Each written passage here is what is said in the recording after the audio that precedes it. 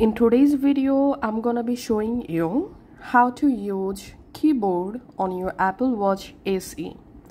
So this SE series doesn't support the keyboard, so we have to use a third-party keyboard. So press the crown to go to your app library. From app library, you have to open the App Store.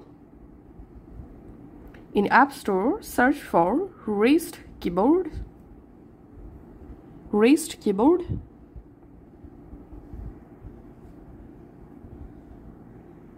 And all you have to need, install this wrist board keyboard on your Apple Watch, also on your iPhone.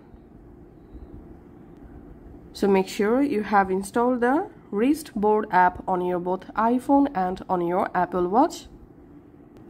Now just go ahead and open the wrist board app on your Apple Watch.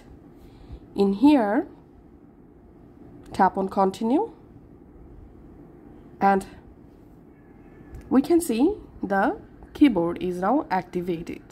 Now note one thing, that you cannot directly use the keyboard from any app. So to use the keyboard for message or email, first of all you have to go to the wrist board app, and here use this keyboard to type something. Now all you have to need, tap on this send button, and here where you want to send, you can select your messages or email, and all you have to need, select any of the option, and the app will be open. And here you can just add your recipient, and we can see the message successfully added. Now you can just go ahead and send the mail. So that's how you can actually use keyboard in our Apple Watch SE series.